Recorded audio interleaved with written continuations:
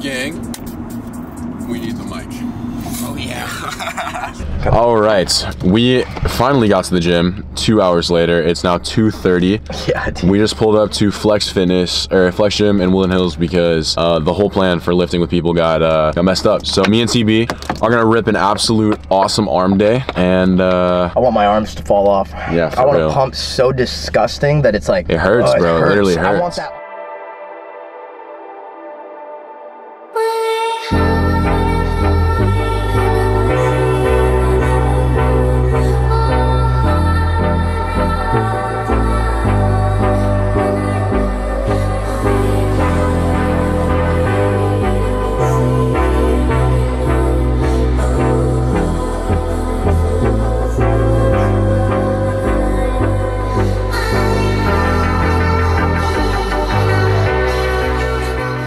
Several days later. As you can see, a little bit outside, it's like darker. It's 6:45 right now. We are on the way to go lift with Germ, and I'm not gonna vlog the whole thing. I'll probably get a couple clips, but Done, you know. we'll have some fun. Today's gonna be a fun one. The town we live in has nothing to do, so we kind of just chill. We'll go on walks, get some cardio. Facts, for real, dude. It's Talk literally about every life. night, dude. Yeah, For real.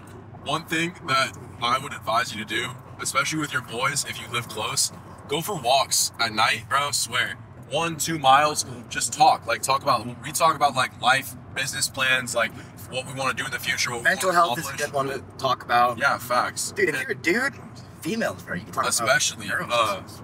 with what he said with the mental health, bro. Take care of your mental, bro. Make sure that you are talking about what's going on with you, and make sure that you are okay. You have to look out for number one, and that is yourself before you can help other people. Check up on your boys too, bro. Like, if sometimes your friends are too afraid to say that like something might be bothering them because they're trying to be like stoic and shit. They're trying to facts. be masculine, but you know that shit gets to everyone. So you got to make sure you got that in check, and that's your boys. Make sure your boys are in check. Make sure you're good, and then from there you guys could prosper together. You know.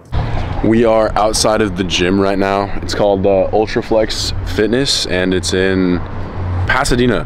Yeah, Ultraflex Fitness in Pasadena. But I want to take the opportunity, because we have like a few minutes of waiting, to talk about prep, because I am 6 weeks out. No, it's like 5 Bro, now. To be honest, it's looking like we're gonna end up competing July 15th or 17th, something around there. July 15th, 17th, show dates. Heard it here first, folks. Yeah. That's actually the first time I've heard my show date as well. That was me just telling you. Like, Yeah, that's like literally now you know when you're gonna be. Yeah, July 15th. I'm gonna make that day into a meet and greet for the fans. I'd love to actually get to meet and see you guys and like actually interact with you guys, and I love it. I would love it. I would really love to meet you guys and see my supporters, my fans.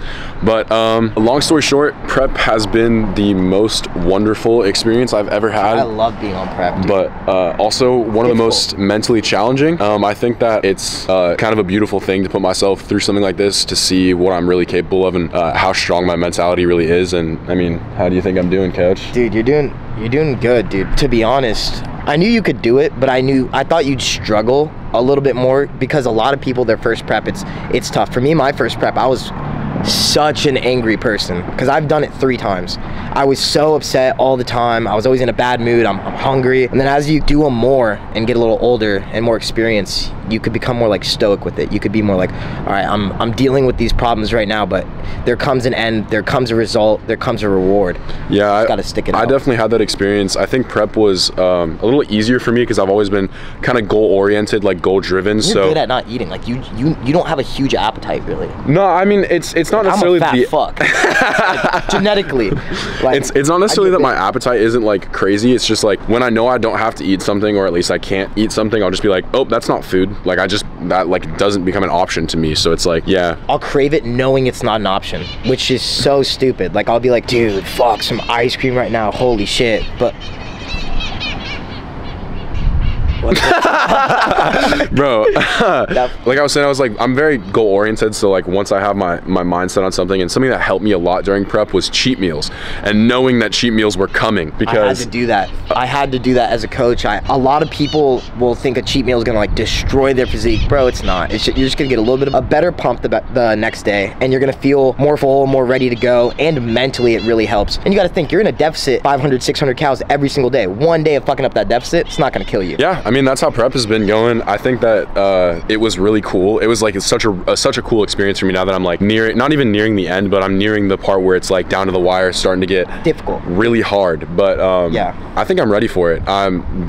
This has been a culmination of all the decisions I made up to this point, and I think that this is going to be the most challenging, but one of the most satisfying experiences as far as prep goes. But yeah, I mean, thanks to Tommy for coaching me, bro. Prep toward the end gets so difficult, but the rewards get so much better. You're so much hungrier toward the end, but you're getting so much leaner. You're learning so much about your body. It's like a game. It gets so fun, man. And I'm excited for Tommy to go through this portion of prep because it's crazy. Yeah, literally, dude. I learned so much about myself through this prep, like what different foods and what affects me, and like if I have too much of X, it'll affect me in Y way, or if I eat A, then B and C will be off for like 4 or 5 days, and I need to drink more water to do that. It's like I learned. Worried about that. Yeah, Sodium, it's the first time water. tracking my macros as well as my like macros, because I try to stay. Even now, I know for a fact that if I pass like 2,500 or 3,000 milligrams of salt a day, I look like shit the next day when I wake up. Mine's like 2.5. You also learn your bodies. Certain bodies are more sensitive, but this prep has been the easiest for me because it's the first time I'm going through a prep with someone. Right, and I think that's cool. I think that as like my first time going through prep, I'm really grateful that I have Tommy, because not only is he my coach, but like it's a support system. It's like, yo, if I have like cravings, I'll call him up and be like, yo, you know, it sounds so fucking fire right now. Talk like about it for so long. And we'll talk about like just different cravings and shit, bro. I literally have a list in my phone of like all the different shit that I've craved,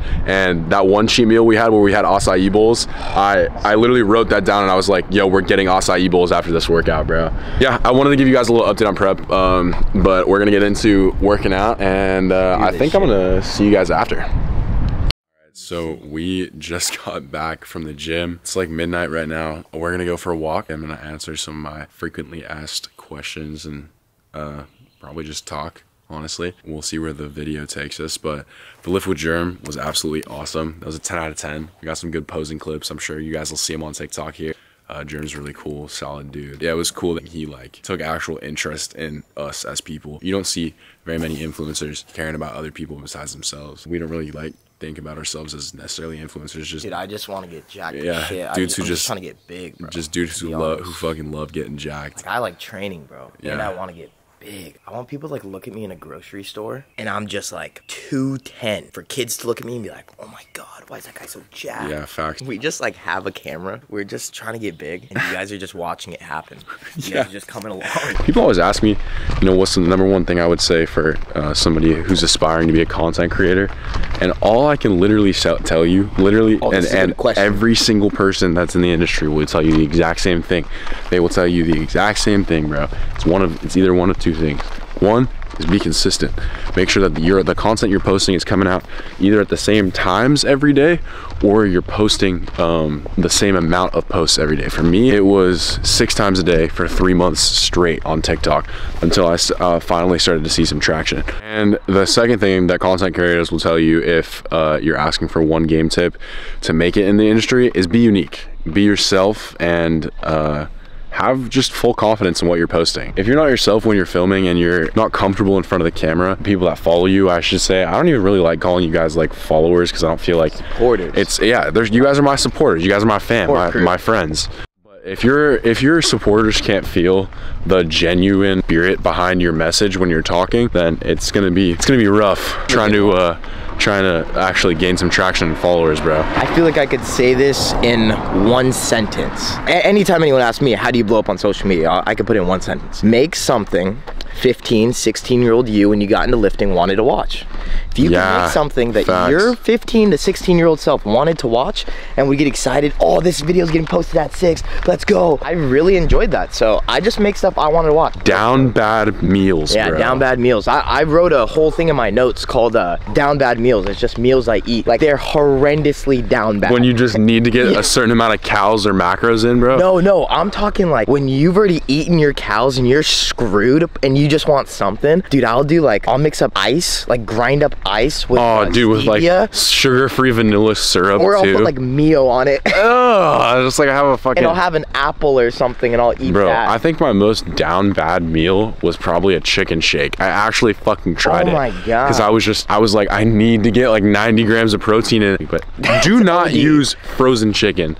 Real note though, bro, the bulk has me so hungry, bro. You mean the cut? I mean the fucking cut. See, bro, I can't even formulate fucking words, bro. The cut has me so unbelievably hungry. Just right now though, like recently, as of recently, it's been really hard, especially with cravings and calories are about to drop. We're fucked. I think that, like I said a little bit earlier, like this has been to me one of the more mentally challenging things that I'll ever have to go through, but I think it'll make me better. I mean, I'm learning how to do impulse control. This inspires some of you guys to compete.